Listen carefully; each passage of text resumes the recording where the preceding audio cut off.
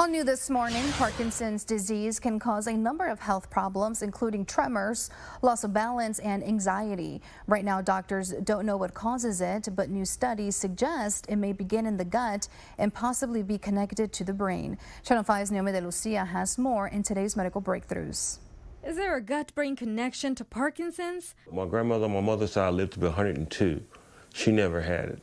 My aunts on my dad's side lived to be in their late 80s. They didn't have it. Nobody in Gregory Monroe Jr.'s family had Parkinson's. In fact, for most of his life, he didn't even know what it was. But at age 40, Gregory was at work when he noticed his hand shaking. I was working for overnight security, and I was telling the guests that his music was too loud, and my hand started to tremor. Nobody knows what causes it, but Duke University gastroenterologist Roger Little is looking into how the gut-brain connection may play a role. It's recently been discovered that there are specific cells in the lining of the gut that connect to the vagus nerve and send signals to the brain. Now Little's team is taking it a step further, looking specifically at enteroendocrine cells found in the gut.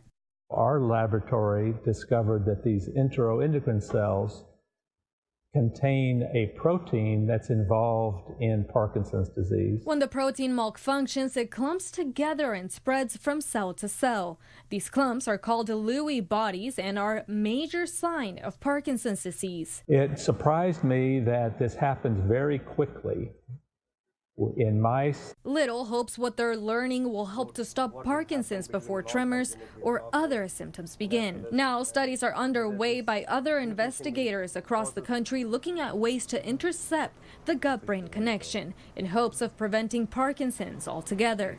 Dr. Roger Little also believes once they can disrupt the gut-brain connection, they may be able to stop several other neurodegenerative diseases. With your medical breakthroughs, I'm Naomi De Lucia with Channel 5 News.